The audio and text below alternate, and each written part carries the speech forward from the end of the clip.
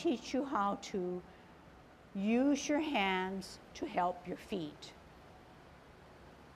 Use your hands to help you center, because now you're going to be on one foot, you need better balance, you're going to have to hold your Tai Chi ball at a certain way. When you come out on an L, you're going to have to stretch using your body, your core, your mind. This particular movement is part of our routine and warm-up. It is a definite name of a movement called parting of the wild horse's mane.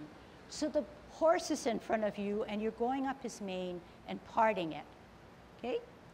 Sitting back, I need better balance, I'm going to have to hold my ball. My ball is held like this, not like this and not like this. So I'm going to teach you right away how to hold your ball.